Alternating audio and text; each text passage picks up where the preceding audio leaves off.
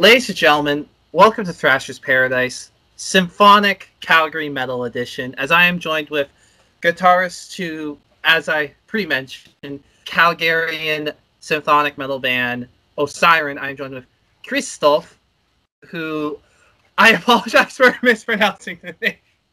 That's okay. Okay. We're here to talk about Foundations, their album from last year, and their deluxe edition release of Kingsbane, which came out just a couple weeks ago. So I ask you, where do you want to start with? Let's start with Foundations, I guess. Get your Foundations questions.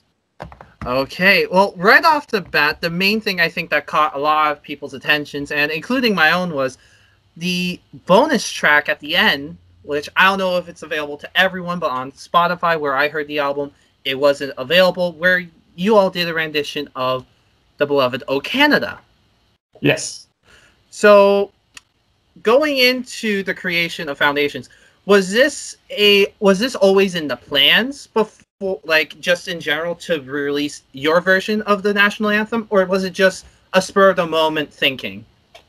So originally, it wasn't when we did Foundations, but when we were going to release it for Spotify, we wanted to kind of have it as like a little bonus for people going onto Spotify and listening. So like on the CD version, it's not there. Spotify version it is. And it's a version of O Canada that we did a little bit before that. We released like a music video for it. We did like a metal version of O Canada because we hadn't really heard one.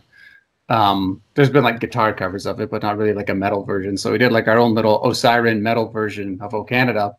And we put up like just a music video and we just kind of released it, didn't think anything of it. And then we actually found out that high schools like across Canada and different places were playing it. And we're like, what? That's so funny. So then we're like, okay, well, we'll remix it. We remixed it for the Foundations album and tagged it onto the Spotify release.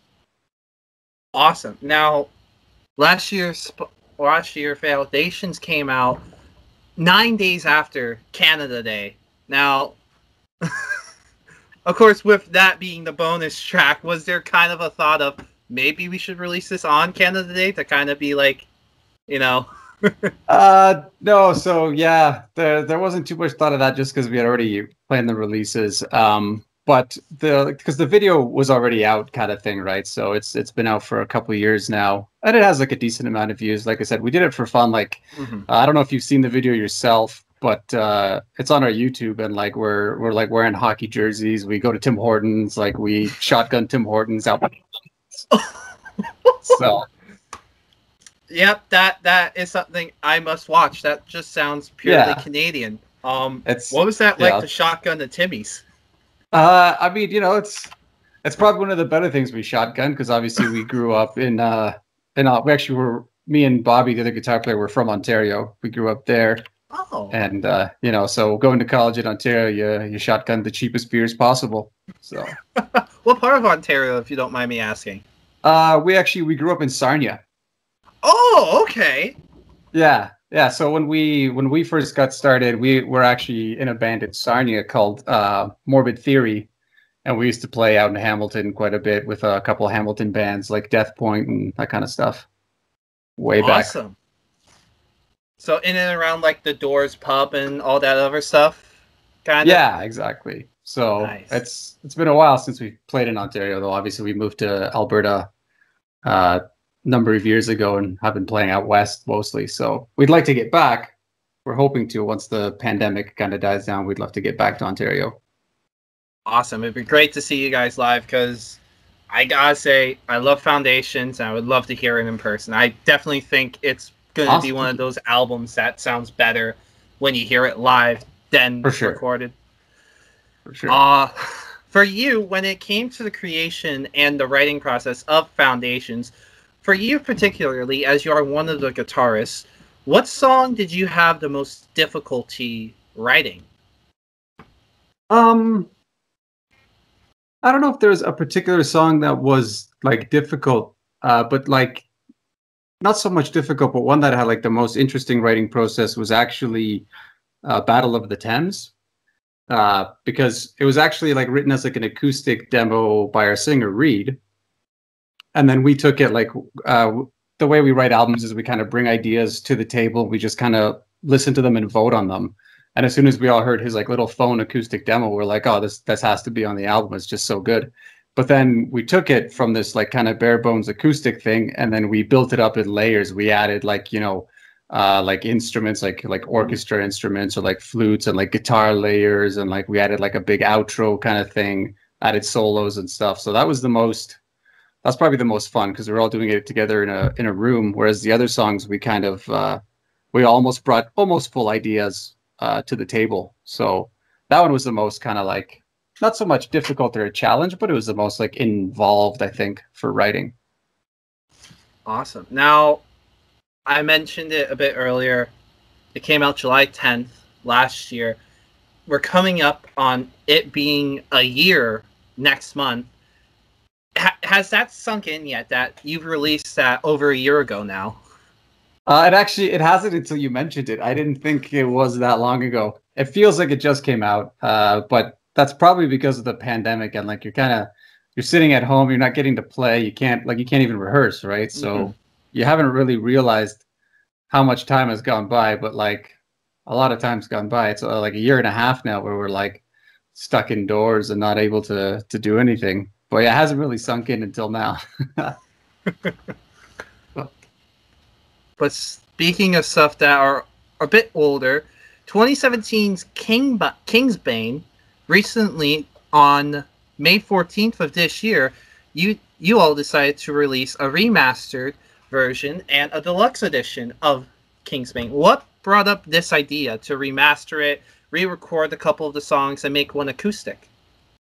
So I guess the biggest driving factor there was because of the pandemic, and like we're not able to play shows, we're not able to tour or anything, interact with fans. We thought we had a lot of free time. We could go and remix it. First of all, the original version and the remastered, they're both mixed by our bass player Tyler Corbett, and then the remaster was mastered by our drummer Cody Anstey. They both run their own independent studios. We had a lot of free time. We decided to do that, and then for the songs that we re-recorded, Viper Queen was the first one. We always felt that like that song really took off live kind of thing. On the record, it was kind of the odd one out, but live, everybody seemed to love it, had like a great energy. So we wanted to get that energy into the recorded version. So we did a few things. We cut down the solo sections. We cut down the chorus to be shorter. Then we upped the tempo just to make it like faster to get that kind of live energy. Because we always felt that song really didn't kind of have that kind of justice done for itself. Grief Maker, we wanted to redo as well because I think the first minute and a half on the original is basically all like orchestra instruments and like a little bit of drums and stuff. And we wanted to like really squish that down as well and make it more guitar driven. And we took more of a modern approach to writing it because Kingsbane came out, 2017. So when we wanted to redo Grief Maker, we wanted to give it like a modern Osyron facelift. So that's kind of like a song we would have written now, but in the same vein as the Grief Maker original.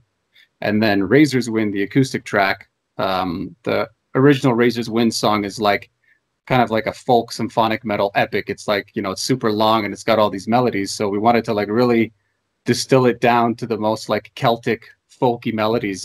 Bobby Harley, our the guitar player, his mom's from Ireland kind of thing. So he grew up listening to like Irish folk music. And that was kind of the big driver for that whole song was like all those folk songs he grew up listening to. So we kind of really wanted to like bring it down into like its core, which is basically just folky acoustic melodies. And it was fun to do because we haven't had like a fully acoustic song. We've had like acoustic sections or like riffs, but not really like a full acoustic song. So that was very fun.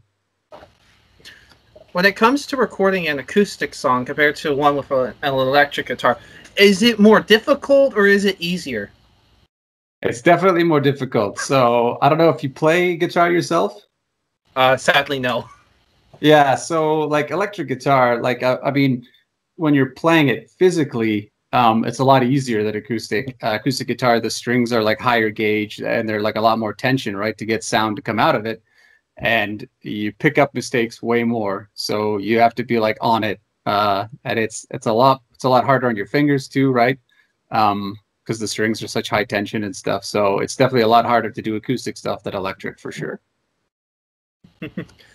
Now, as we mentioned, you are originally from Ontario, but there are still a lot of Ontario people that might not know who exactly Osyron is. For you, just briefly, could you please explain to the people who might have not heard of Osyron what exactly the band is and what is the main goal? Okay, that's always a tough question. I should have prepared it. So I guess the big thing is that like who we are as a band is like obviously we're five different people that listen to actually a wide range of music, but when we get together, we kind of have this vision of kind of writing music that we like to hear live, right? So we, being that three of us are actually guitar players, you know, like we love guitar-driven music. We love music with kind of like big melodies, right? Your big choruses, but because we grew up listening to like your kind of thrash metal bands, like we love riffs. We love, I personally love like complex things. If you can sneak them in and make them feel okay, right? But it's actually like complex. I think that's really cool. That's the kind of stuff we like. We like, you know, we don't like putting ourselves in boxes. We kind of like don't want to say we're just like a thrash metal band, just a melodic death metal band, or just a metal band. Like that's kind of what we like the prog thing, because we can do anything we want. If we want to have a section that's soft, we can do that. Like it's always hard to describe yourself, but like, yeah, big things for us are like, you know, melody, hooks, like very strong songwriting. That's always been a goal of ours. We always want to be better songwriters. We want to be playing songs live that have dynamics, that have like an ebb and flow. When you see the band live, you want to like have intense moments and like kind of laid back moments. You want to have like a whole show experience. So that's what we strive to do, I guess. I don't know if we deliver that, but that's what we try to do. Awesome. Thank you for that brief description. Just because I know a lot of the viewers of this channel happen to be from Ontario or from outside of Alberta, so I just wanted them to get a better feeling of what exactly Osyron brings to the metal community. For sure. For you, what has the overall reception been so far to the release of the deluxe edition? Actually, it's been really good. We tried a couple new things too, especially now because as time has gone on, bands aren't really doing albums anymore. You're kind of always doing singles. So we tried to push kind of a few singles out before we released the album. Big things like, you know, getting people to pre-save single releases or album releases on Spotify. That's huge. So we tried to really push that this time around, and that really does help. It's one of those things you kind of have to do. But so far, I know the response has been really good. People have really loved the new takes on the three original songs, which is always like nice to hear, because you can't really please everyone, but when you do, it's nice. You're like, all right, awesome. They don't completely hate it, so it's been good. I'd say it's been very good so far. Awesome. I'm glad to hear the fans are enjoying the new take on beloved Osyron songs. For you, when it came to Foundations, so far, with it now being almost a year, what has been the reception from fans or new listeners, or just in general from the critics themselves? So Foundations actually, critically, it was very well liked. In terms of like review websites, there's, you know, hundreds of them on the internet. It's been received very well. I think most of our fans loved it. Like I said, it's kind of like we still have the main things that we're known for. Like we are known for like epic choruses and that kind of stuff, because our singer Reed, right, he's got an awesome voice. Don't tell him I said that. But like, you know, so that kind of stuff works. But we've kind of really trimmed the fat in our songwriting. We're a lot more focused when we write songs. Don't have a lot of like nothing feels like it's like a filler song. So I think that's been good, especially on Foundations, because it was so short too. There wasn't really room for a filler song. They all had to be like kind of 10 out of 10 knockouts.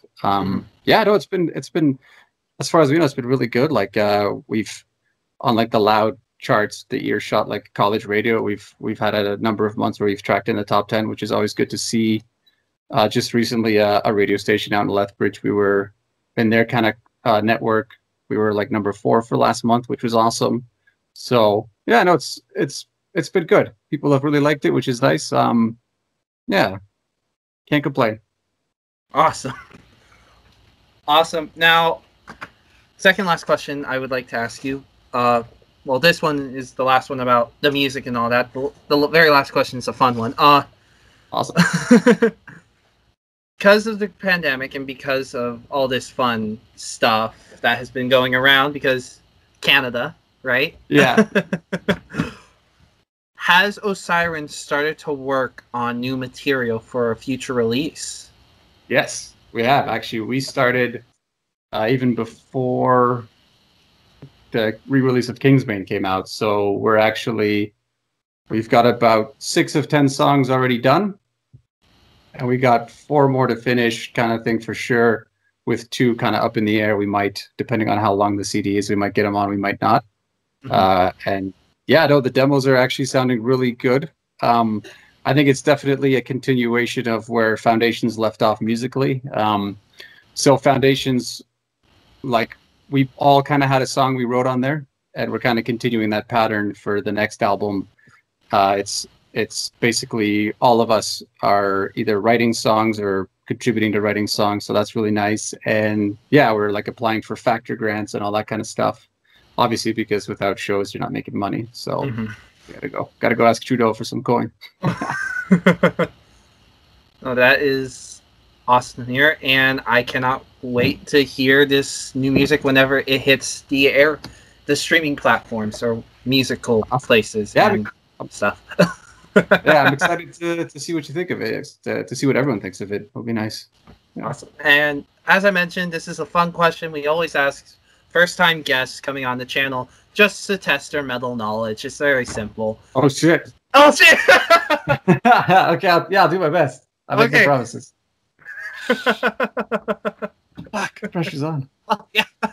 Don't worry, it's not a math question. Okay, good. Okay, good. No. So who would win in the fight, Lemmy or God? Oh, Lemmy, because Lemmy's real, first of all. And he's way more of a badass, even if God was real. Doesn't stack up. Well, you have given me the correct response, so there's nothing to fear. That was easy. That was easy. Yes, so thank you so much, Christoph, for your time and for taking this. Well, for taking it out of your day to come and talk to me. Not now, Kat. Is there anything else you would like to say to the people that are going to be watching this on YouTube? Yeah, I mean, if you guys check us out, you like us, do give us follows on Spotify, on our YouTube, and on our Instagram, and that kind of stuff. Stay connected with us, stay engaged, kind of thing. We're regularly posting content up on those places to keep people kind of in the loop with what's coming. And yeah, we're that kind of stuff. It helps. So yeah, if you like us, check us out on those and give us a follow. Awesome. Till next time, everyone. Keep on thrashing. Oh, you're welcome. Peace.